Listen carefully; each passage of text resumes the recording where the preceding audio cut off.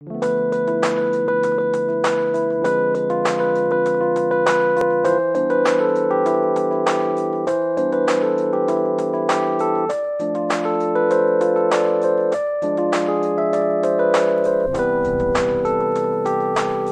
day everyone, this is your friend Jake, and then in this tutorial video guys, I will teach you on how to create arithmetic operators in Go or Golang programming language. Before we continue, I would like to say thank you so much to all my subscribers to my channel. If you are new with my channel and then you like this video, please hit the like button. Don't forget to share, and please support my channel by subscribing. So let's get started. I am here in my Visual Code text editor. So we have here line 1, package main, import format, for input output, function main. So I have declared 3 variables, x, y, z. For x we have 31, y we have 20 initial value. So for addition we have here z equals x plus y. So we have here the title, Arithmetic Operators in Go. So line value of x, z, that will be addition. And then we have also here z equals x minus y for subtraction. So it will display this line. And then we have also here z equals x multiplied by y for multiplication, display the result. And then z equals x divided by y, display the result. And then we have here z equals x modulus by y, checking if there is a remainder, display the result. And then x increment. So the value of x here is 31. So when increment, it will become 32 here. And then 31 decrement minus 31 minus 1, it will be 30, and then end the program, and then we close our code in Golang. Now let us go here to run the code. Visual command go run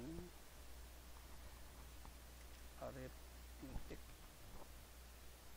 dot go. Press enter key. Let us wait for the result.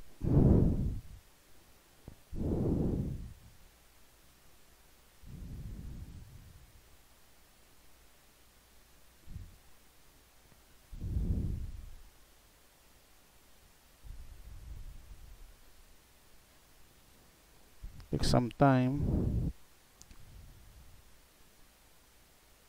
Don't worry guys, because I will put a link in the description below of this video tutorial so that you can download the complete and free program listing.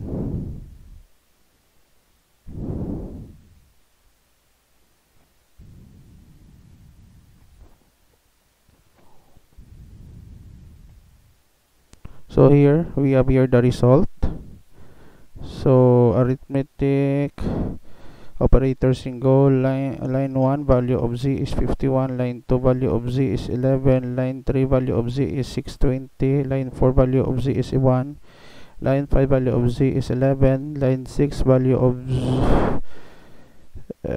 z actually is 30, x is 32, line 7 value of a is 31, end of program.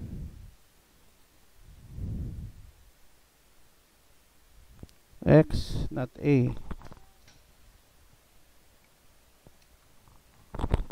Okay, so let us run again.